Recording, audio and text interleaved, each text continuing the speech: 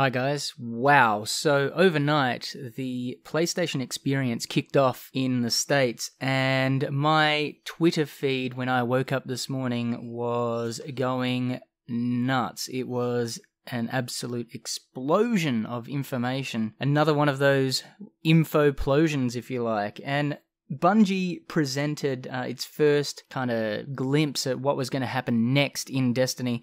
We saw what is going to happen with its winter update, which it has called The Dawning. The Dawning is a 3-week experience or event that will run from December the 13th, so from reset December 13 through to January the 3rd. Each day in this event, we will be given a gift box, so another lot of treasures. A bit like the Festival of the Lost treasures and the Radiant treasures, the Sterling treasures we used to get in the Postmaster every week. Every day for this event, we will get a treasure for the Dawning event. And these treasures will hold new consumable items, new emotes, all kinds of different things. Now, I don't have all the details on what's going to be in these treasures yet.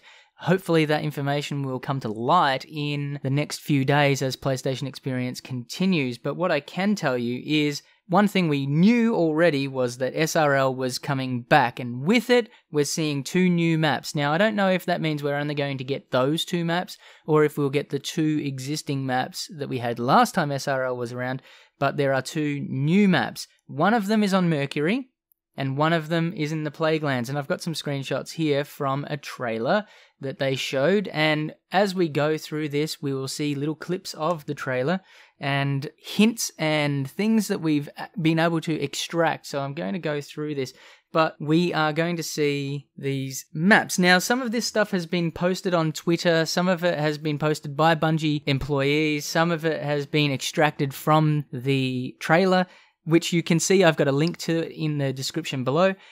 I mean, this is just super exciting for people who are such big Destiny fans, because for me, Destiny has been starting to wane a little bit. I've seen people moving away from it, which has been sad, and hopefully this will see them come back, because some of these changes are really, really cool changes. Now, what we are going to see here is on top of these new two new maps and SRL coming back, we're now going to see an update with different strikes. Now, strikes that are returning include the Nexus, which people have been asking for, including me, for so long. Now, it's not just coming back and adding to the playlist, but it's been updated. Secrion, the Nexus Mind, now looks a lot more like the Templar. He's got a shield all the way around him, and you use the Aegis relic from Vault of Glass, presumably to drop his shield so that you can actually do damage.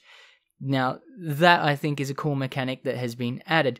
On top of that, we've got a Siva-fied Taniks or Shadow Thief strike, and also we've got an updated WIll of Crota or Omnigul strike that we've seen.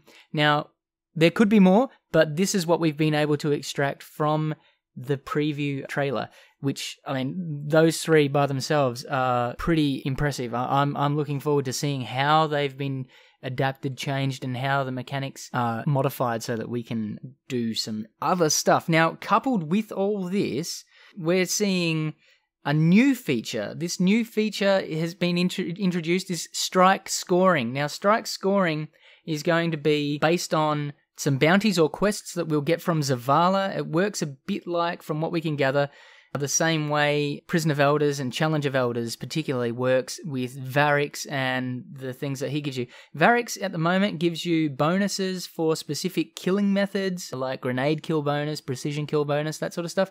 I suspect Zavala will be similar. Now, in some of these clips and some of these screenshots, we can see that there are explosion streak bonuses and explosion bonuses and kill streak bonuses, that sort of thing.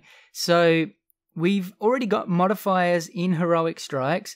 I suspect that this isn't going to be a new playlist, but rather it will be something added as part of a quest line or bounty line that we get from Commander Zavala, the Titan Vanguard, and that we apply to Heroic Strikes and the Nightfall.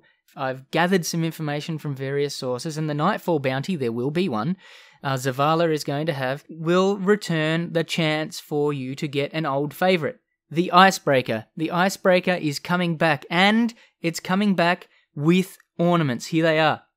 I don't know the names of them yet, I'm sorry, but we can see these two ornaments, and they kind of look, I mean, well, that white bony one looks really cool. So, speaking of ornaments, Red Death, Last Word, Black Spindle, they're all getting their ornaments as well. We've already seen the Red Death ornaments, but now we know that Spindle's getting these ornaments, which are pretty cool, and the Last Word is getting these. Now, I don't have great shots of all of them, but you can see these. I had hoped that Last Word would be a little bit more flamboyant or something, but, you know, that taken version of the Spindle, that looks great. I'm really excited to see that from a gameplay perspective, just for the pure aesthetic of it, but also from the lore side of things and how that intertwines with what we already know. On top of this, yes, we're getting new armor, we're getting new weapons, so here's some shots of new armor. These look pretty cool. I'm assuming that they'll drop from the strikes and also from things like the treasures. I just don't know what's in those treasures yet. But the new weapons include some of those hidden exotics that we've been seeing thrown around, like the Void version of the Thunderlord and the Solar version of the Thunderlord. The VoidLord, and let's call it the FireLord, SolarLord. So they're coming, which is super, super exciting.